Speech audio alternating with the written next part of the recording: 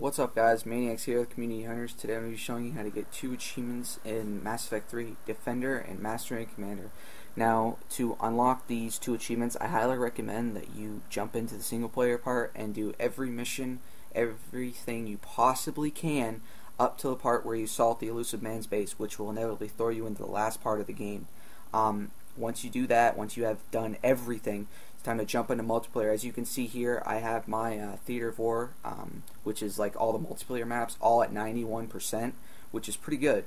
It takes a while because they're galactic, which is all of the maps will only go up by 4% if you search by random, but once you hit 90%, it'll only go up 3. So I played 3 more matches and bam, I got my achievement Defender, which is attained the highest level of readiness in each Theater of War. So get 100% all multiplayer maps.